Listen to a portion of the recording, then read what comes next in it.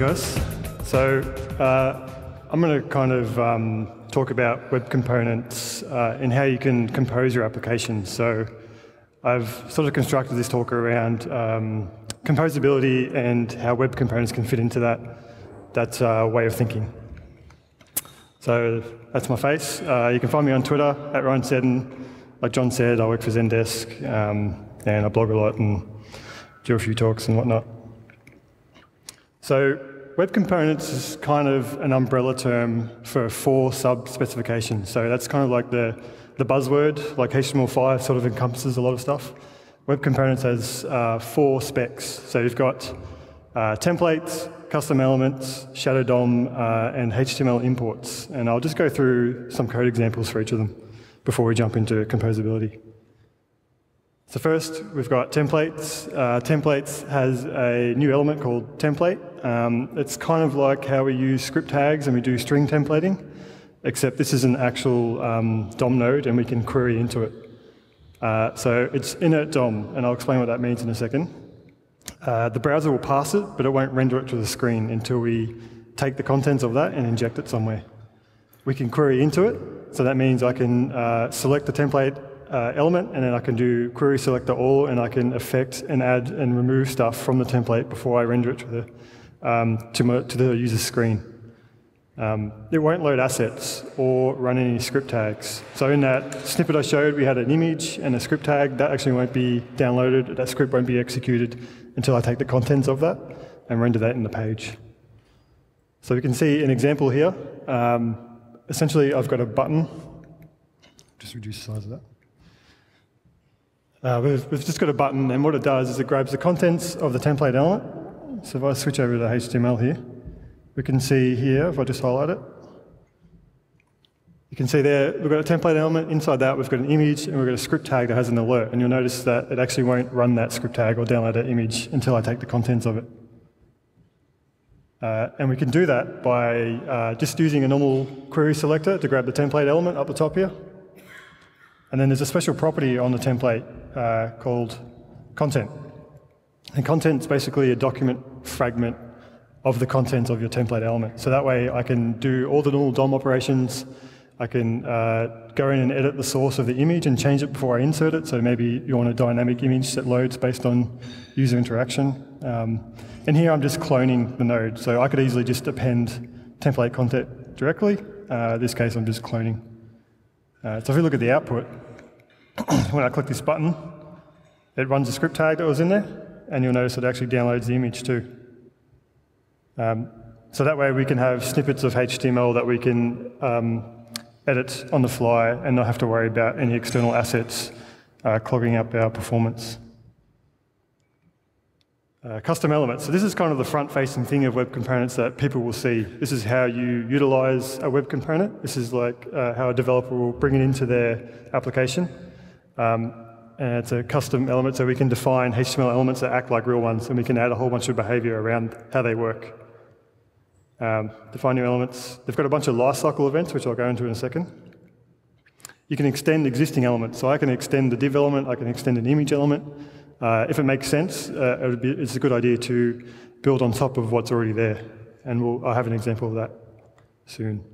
And it's a good way of abstracting away complexity. So behind that simple element, there's a whole bunch of things going on that me, as a consumer of it, I don't have to worry about. I just insert it and I follow the instructions of how it works. And then behind the scenes, web components is hooking up all these things for me. And it must have a hyphen in the name, so you can't have single name components. That's so it doesn't clash with existing elements. There's also, you can't use the word font face as well as a custom element. It says in the spec. But you can use any name you want. And you don't have to precede it with an X. You can have any sort of name preceding your component. So to register that, we've got an imperative API. So document has a new method called register element on it. We pass that a string of our element name. And then one more important thing you need to do is set a prototype to it. So the recommendation is to set the prototype of the HTML element prototype. So it inherits all the element properties of an existing element. You bring that into it. And then now you can just use X reverse on your page. And so we go back to the lifecycle events. We've got create a callback. So these methods are defined on the prototype that we just talked about. And these will get fired. So creator gets fired when I do document.create element, or when I have it in the page. Created element will always be the first callback that is fired in the lifecycle of our custom elements. Attach callback will fire after create a callback. So when we actually insert it into the DOM. So if I just have it in my HTML document, it will call create a callback and then it'll call attached. But if I construct it in my JavaScript and I do create element, that will be created callback will be called then, and then when I append it to my body, then attached callback will be called. We have detached callback, so that's the opposite of inserting the DOM. When I remove it, maybe I want to do some cleanup, maybe I have some set timeouts or set intervals to do with my custom element, and I need to clean it up so it's not any code still running when the person removes it. And then attribute change callback. So if I have any attributes on my custom element and that changes, I can get a callback and find out what's changed and then react to that. There's also a new CSS pseudo class called unresolved. So if a component, if a custom element takes a while to render, maybe it's doing a lot of network calls to get some information, it'll kind of flash and then it'll bootstrap itself up and have like the different styles and whatnot. So you can have the unresolved. So one of the strategies that you can do is just set the opacity, and then once the element's actually resolved, so when create a callback gets called, you can then transition that in so it looks a bit nicer, so you don't get that flash of unstyled content. So if we take a look at some code of a simple element, we've got X reverse. So if we go to the HTML, we'll see here we've got this X reverse element there, and we've just got some text in there. It's pretty simple. And then in our create a callback, we call this method called reverse. So it's important to know that on the prototype, you can define any custom elements that any custom functions or methods that your element might use. So in our case, X reverse has a method that just reverses the text. And then we register that element with the same syntax we talked about before. Oops. So you can see here, that's called create a callback, and it's actually reversed the string. And I've hooked up a button that will actually call the reverse method, so that can just reverse on the instance of that element. We can access it that way. So that's a pretty simple example. Next we have shadow DOM. So shadow DOM is pretty interesting. So I've got just a screenshot here of an existing element that we potentially use all the time. It's a video element. But behind that, there's a whole bunch of complex things going on. So when you have the video element, you have the controls at the bottom. You have like the timeline, the volume control, the play, the pause buttons. And the way that the browser vendors have been doing it is they've extracted away in what's called the shadow DOM, and now it's been defined, and we can actually inspect that. So if I show you a live example, we can see here that we've got a video element. If I look inside that, you'll see that it's just got the sources and a track element. So this is what they're sort of defining as the light DOM. So the video has some nodes inside it that we as a user can see, that someone who queries into it can find the source. But in Chrome DevTools, if we turn on this little option down here in settings, so you click on that cog up there, and we've got what's called show user agent shadow DOM. And I close that now. Now you can see it's actually exposed this shadow root. And inside that, then we can dig into the internals of that element. And we can dig in and style. And you can see there can be nested shadow DOM elements. So input type range, that's a pretty simple element that we use. That's actually got a shadow DOM behind it to build up that sliding mechanism.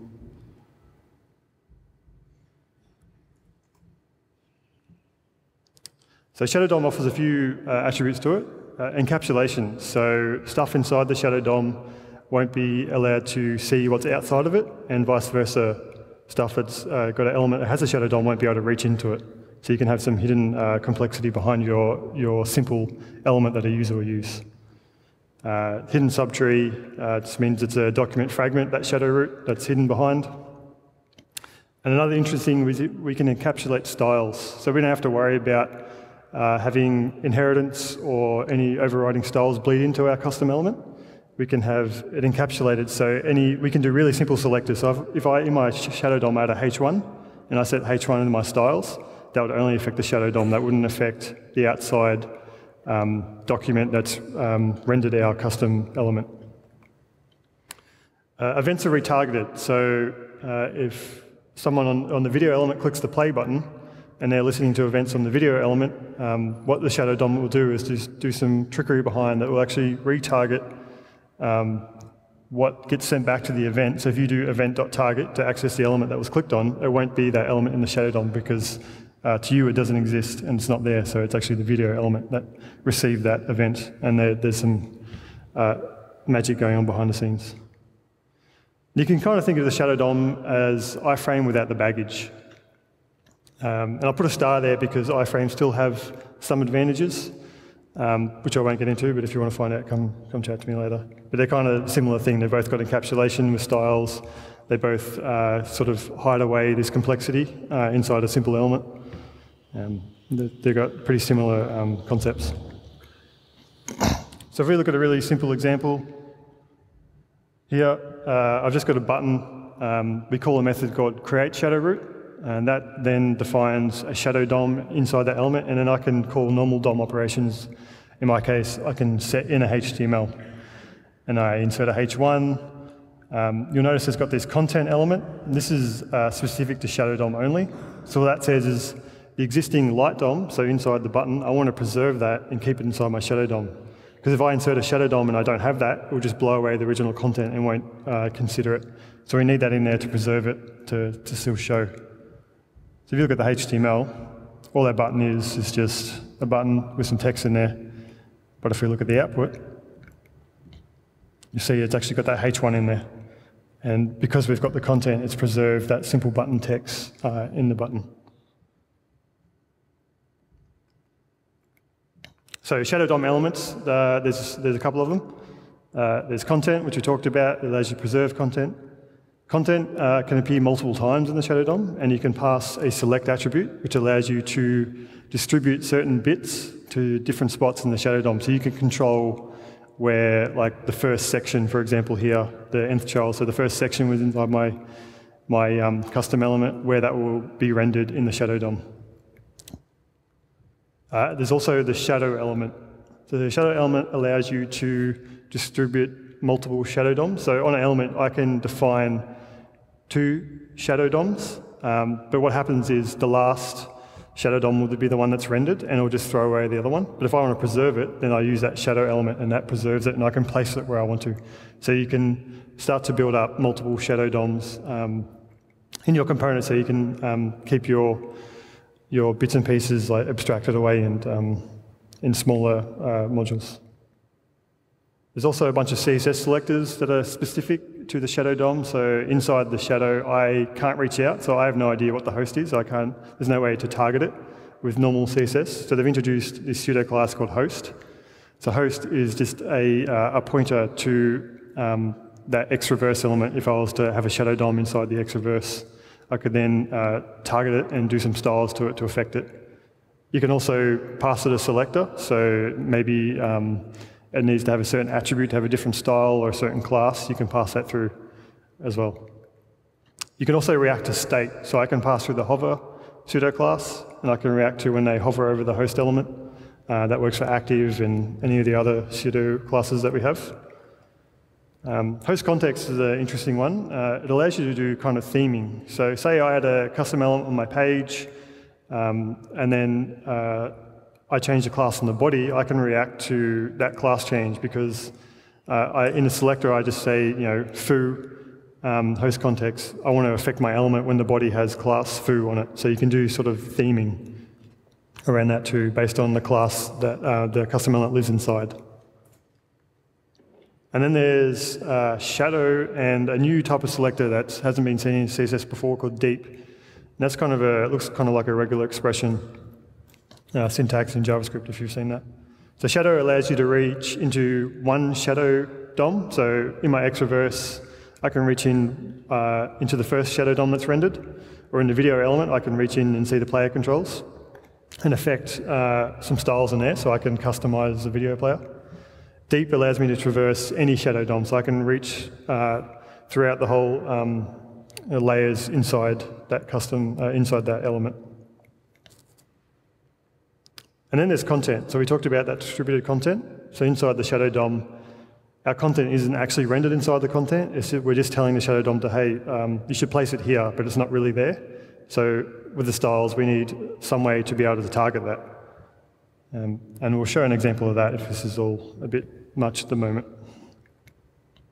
And then lastly, we've got imports.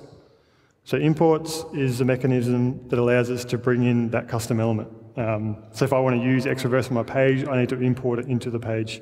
And this is kind of a nice distribution model. It's really simple. So you can bring in, easy mechanisms to bring in components. That HTML file can have a whole bunch of resources. That can bring in JavaScript libraries, that can bring in images, CSS, font files. It's all just in one package. Components can import more components, so you can have a dependency graph of all the different components. Maybe it's built up of several different smaller components to build up this bigger one. They're asynchronous requests. And I put the star there because they're not really asynchronous requests, because as soon as it hits the script tag, it's going to block rendering of the page. And you can't register an element without writing the document.register element. So the strategy is to actually dynamically insert imports using JavaScript to not block rendering of your page. Otherwise, if you had like 30 custom components coming in, it would just hit the script, it'd stop, and your page would sit there for a while they're all processing. And they can be easily distributed through any package manager, so through Bower or NPM or Component or whatever you want to use. And they've just got just a HTML file as the entry point. So back to composability. So if we think about how we can use all these APIs in web components, we should think about a component should do one thing well. It should be really small and concise.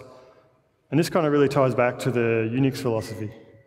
If you haven't heard of it before, it's basically emphasise building short, simple, clear, modular, and extendable code, or components in our case, that can be easily maintained and repurposed by developers other than its creators.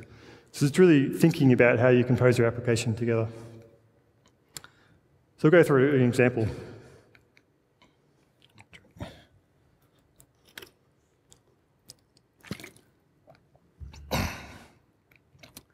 So for Zendesk, this is a Zendesk agent view. So if you're a customer support agent, this is the view you would see when your customers come in with a request or a complaint or something.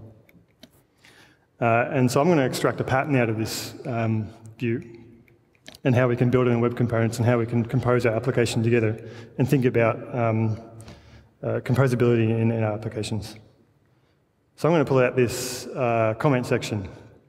This is a really common pattern that you will see across most websites. And I'm going to steal the name from object-oriented CSS, if you've heard of that. And they define this as like the media object, where I've got something on the left that can be an avatar, it could be like an icon. That can appear on the left or right or not at all, and it could be preceded or followed by some content, something. So if we were to break that up into components, we would have our media object would wrap around the whole thing. We'd have our avatar or icon. We'd have our media component body. We'd have the header, and then maybe we'd have some content too. If we would define this in HTML, it could perhaps be named media object. Inside that, we would have our avatar element. And now because we can take this a step further, because we're going to make an assumption that an avatar is always going to be an image, we can actually extend existing elements that I talked about. And you can do that using the is attribute. So is says, this is my custom element, and I want to extend this existing element with this extra functionality. So we can define it that way. So already we're thinking about composability. We're like, well, avatar is going to be used elsewhere. Like it's not just tied to media object. And that way we can extract that out and use it throughout our application. Then we've got a media object body. I've just shortened the name to MO just for readability's sake. Inside that, we've got media object header, media object content. So you can use all of this, or you can, the only required element inside that is probably the media object body. Otherwise, everything should cater for it. So if there's an image, it will cater to show it to the left or right. The content will fill out the rest of the space. I might just have a header in my immediate object. I might just have content. You can really compose it to your needs. So if we go back to that UI and we were to look throughout our application and find that pattern, you can see we've got it in 4 spots. And if I was to break it down further, you could perhaps see that maybe that tab up there is an immediate object, and that's an icon followed by just a header, but I need the content. In red, I've highlighted where avatars appear, so in the immediate object they appear. Also, you notice up the top right here, there's also an avatar. And you can see now we can start to compose our application in relatively simple components that we can build up to make our UI. So let's build our X avatar element. So we do the same thing, we register it. There's 2 different things we're doing here. On the prototype, we're setting the prototype of the element that we're extending. So that's the image element, so we do HTML image element.prototype. And we also pass a second property called extends, and we just pass a string of the tag that we want to extend, which is image. So that informs our component that we're actually extending, we're not creating a whole new HTML element for them to use. And then in this example, I'm using a service called avatars.io, which allows you to pull out avatars from different services, from Twitter, from Gravatar, from Facebook, Instagram, etc. So what I can do in the creator callback, I can look for some attributes on our custom element, and then I can construct a URL, and I can just set the source, because I know it's an image. And I just set the URL. So now if we were to look at that, our custom component, XAvatar, would look like that. We'd have data service equals Twitter, username is Ryan, and that would construct and request and set the source for me, and it's relatively simple. We could take this a step further. What about if someone changes the attribute of service or the username? We want to be able to react to that. So that's where we can hook into the attribute change callback. So we could simplify our code by extracting out building of the URL. We could extract it out into another method that both attribute change callback and creator callback would call. And then, so whenever they change, it will just flush out and create a new source and request the right image. If you want more granularity, in attribute change callback, it passes through the attribute name on the element that changed, so then you can then do specific thing just to that attribute. In my case, I just want to blow away the whole thing and I don't care about which one's changed. But if you need that control, you can get it. So back to the media object. So media object imports our XAvatar component. So remember we talked about components can import more components. And we need some baseline styles. So we need to set up that style where if there's an avatar, it will sit to, in our case, to the left, and the content will expand to fill up the rest of the space it's got available. So we use link to pull in our avatar element using the HTML imports functionality. We register all those other elements we talked about, so media object, media body, we've got the header and content. Now to encapsulate our styles, in the creator callback of our parent media object element, we can create the shadow DOM on that. And basically, I'm just going to inner HTML some styles, which is a string of CSS. And then I want to preserve the existing content, so I want to keep around the avatar and the body of our media object element. So that styles var is just a string of this CSS. So I've got my host element, which is our media object, so I can target that. I just want to make it a Flexbox container, because Flexbox is awesome. Makes it really easy to do this sort of stuff. And then I target using the content thing, so then the distributed content, because avatar exists inside our what's called the light DOM, if you remember. I would just want to give it a default margin of 15 pixels to make it have a nice gap between the body and the content. And then body, I just want to say, hey, just fill up the rest of the space. So I set Flexbox to 1. Now, you'll notice I didn't use any classes. I was using attribute and tag selectors. You can kind of think of baseline styles when you're creating a component, like the user agent styles that you'll see in a browser. So you don't want to create any unnecessary specificity issues for a person who wants to consume your component. You want to stick to like the lowest possible thing so they can override it if they need to. So it's easy for them to put a class on their avatar and be able to change the margin if they want to. We just have some defaults set up that are quite simple. So stick to element and attribute selectors and simple ones that aren't hard to override for a user. If we have a recap on host, host allows you to target the Shadow DOM host element. Content allows you to target that distributed content. So inside my Shadow DOM, I want to preserve the light content so I can then target it inside my encapsulated styles. So we look at an example here of our media object element. You can see the styles is just a style tag with some CSS wrapped in there. We could potentially have a template element and have a style element in that to make it look a bit more nicer and a bit more manageable. But just for simplicity's sake, I've made it a string. And you can see here I'm just inserting it and preserving the content.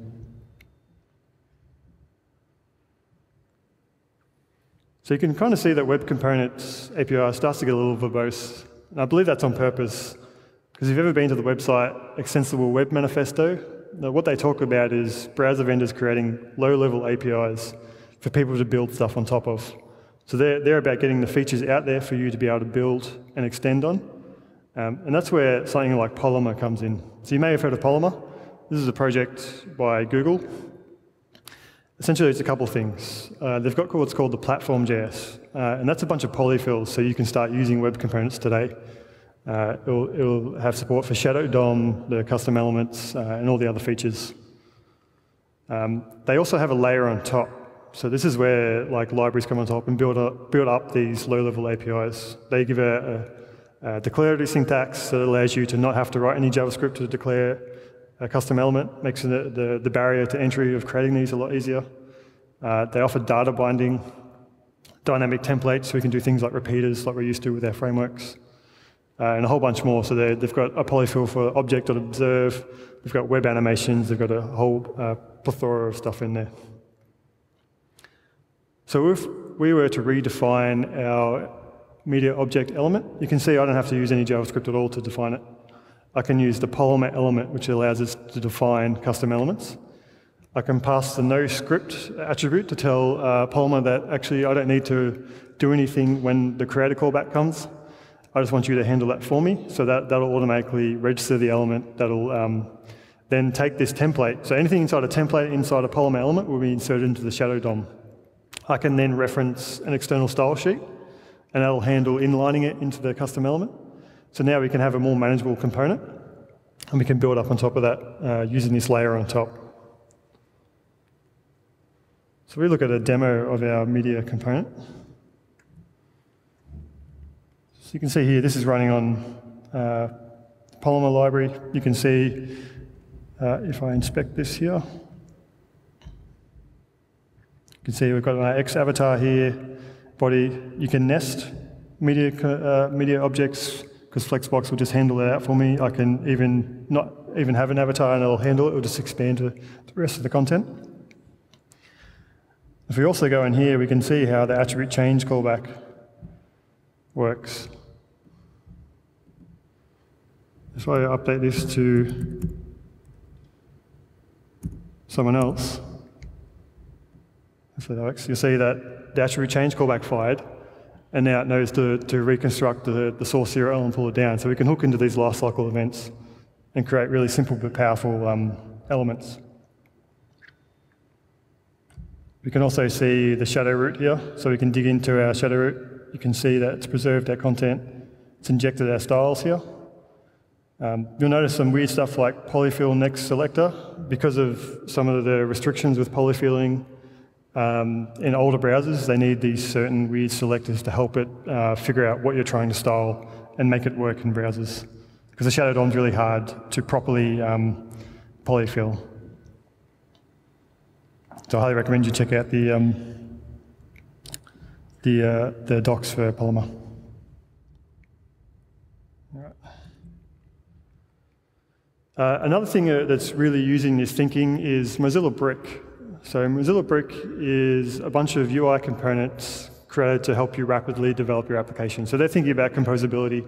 They've got things like a header, to create a scroll list. They're all custom elements that make it really easy for you to build up an application. And this is really came about for them for Firefox OS, but because it's open web technology, it'll work in other browsers too. But you can create an application really quickly for their operating system or for the web. And I highly recommend you check it out. So they had composability in mind. They're built on their underlying Xtag library.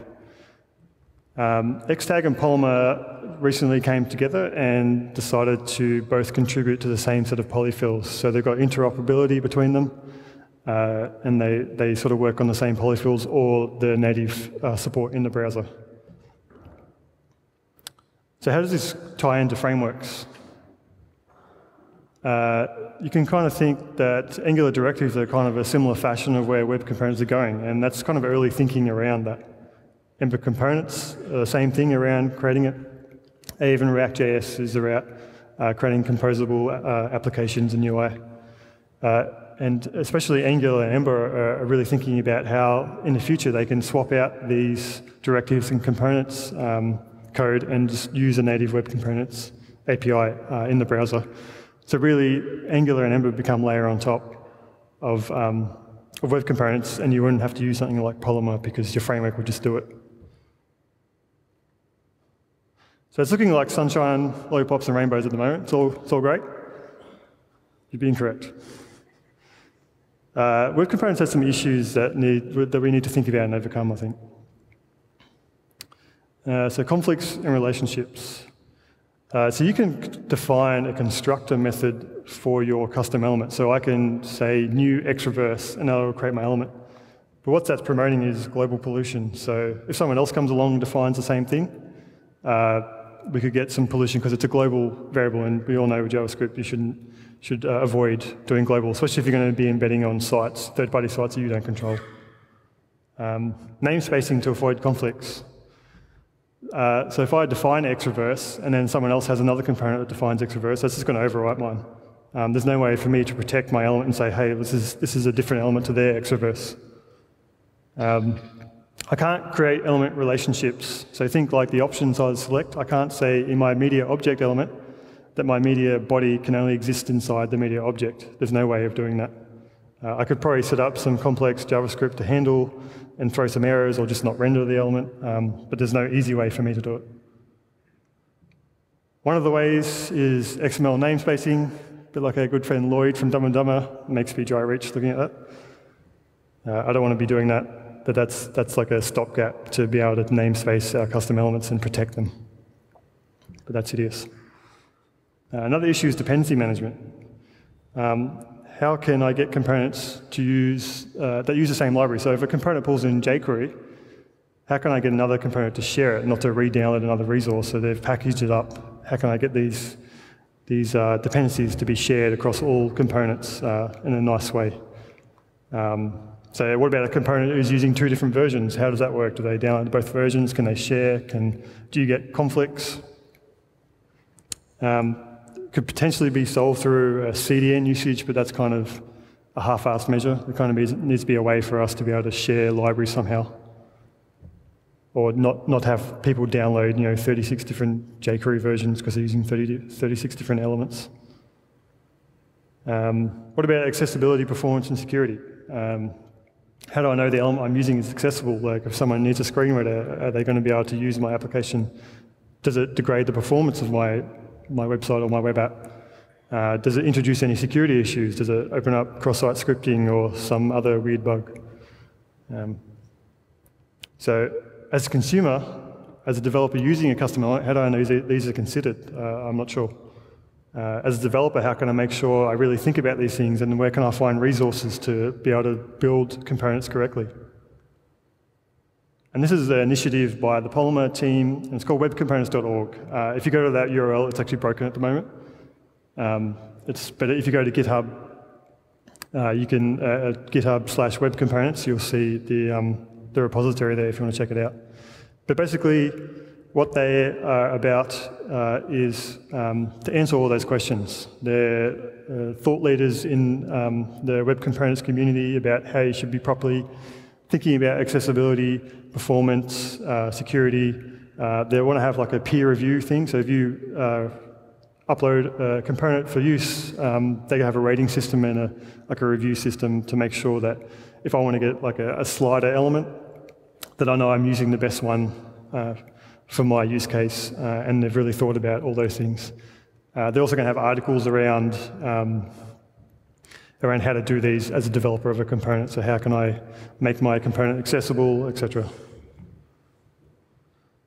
And that's just, it's like a little thing. They're pioneers of the community, members of Web Components, and they just want to document best practice and have some sort of peer review and information around building it.